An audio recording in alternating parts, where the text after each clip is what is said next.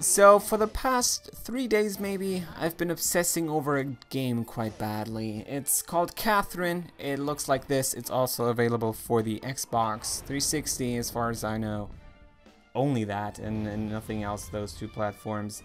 And I've wanted to get this for the longest time. I've always heard how good the story is and how it's really just a unique and very worthwhile experience. And very recently, I then decided, you know what, let's just pick it up, let's play it. Don't really care that it's maybe a little bit expensive for a used game, but that's fine. Here's my 20 euros, just give me the game, I want to play it. And as I was saying, I got it for the story, right? I heard that it's a really good story and that it's like comparable to maybe like a Persona 4. And it is that. It's a pretty good story. It's maybe not everything that I wanted it to be, but it's really neat with some of the things that it does. But what kind of struck me the most is the puzzles, right? Because it's a puzzle game at its core. I don't know if I've said that already, but how you progress in the story is by solving puzzles, right? And that is kind of weird to me because I'm not a person that goes and seeks out puzzle games, right? I do enjoy puzzle games from time to time. I'm a big fan of Tetris, for example, but you won't find me playing Tetris like over and over again, right? Like I play it, I'm like, oh yeah, this is a really well designed game, I'm having a lot of fun. But then I don't know, turn off my Game Boy and that's it. But this stuck with me like even after turning off the PlayStation. It's kind of nuts like that, because when I'm now closing my eyes, what I see is these blocks that you have to move around in the game, right? Because that is what it's all about. You have to climb a wall of blocks and you have to slide them around in such a way that you can then climb on top of them and get to the like door or whatever at the very top of that level.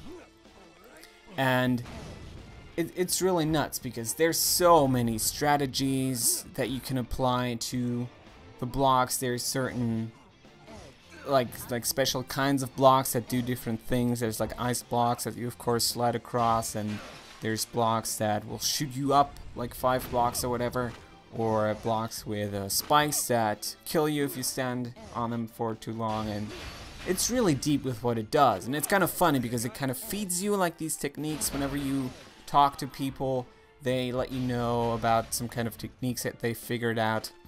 And while those don't really stick with you immediately, the cool thing is that once you then get into a level and kind of just try your best at solving the puzzle, you then just stumble upon those techniques and then think back to how those people were telling you about them, and then you kind of just realize, oh yeah, that is totally a thing that I can do from now on if I run into a similar situation.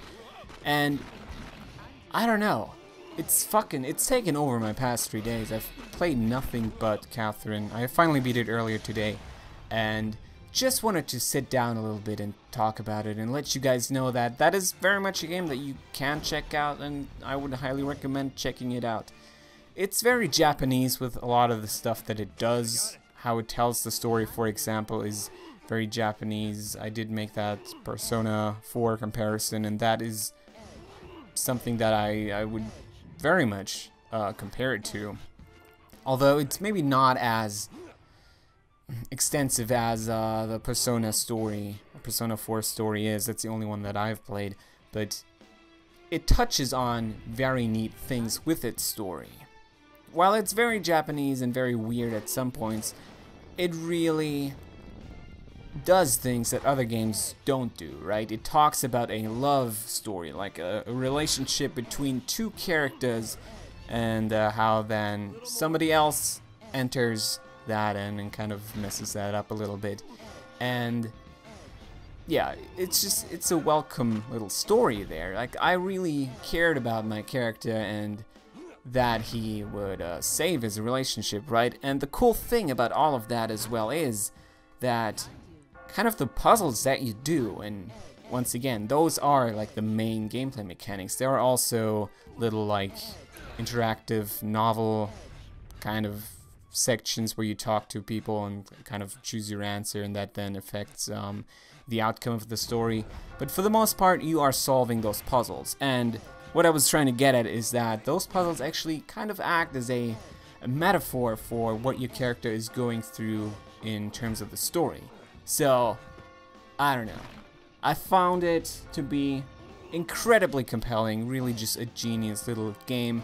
It's super different to anything else out there right now, so if you're looking for that, right? If you are okay with Japanese stories, if you are okay with your game only being about solving puzzles and also telling a story, then Catherine is absolutely a game that I would recommend. I did say that it's kind of, well, it's maybe not necessarily hard to find it, but it's not as cheap as you might think.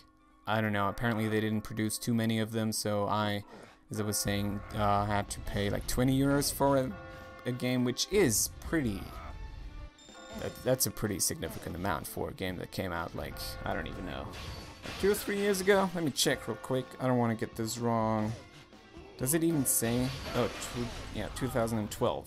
So 2 years old at this point, and then, I don't know, picked up Spec Ops: The Line, which came out maybe like last year for like 6 euros, so yeah.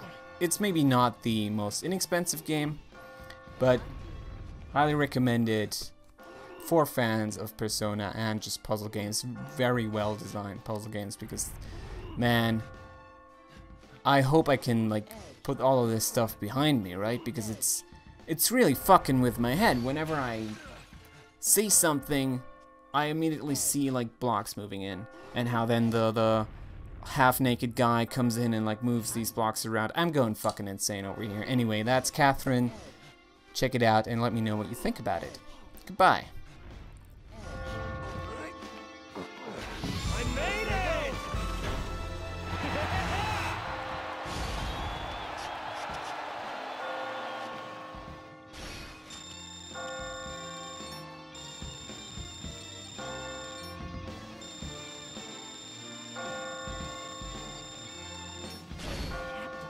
Your struggle. Come, climb up.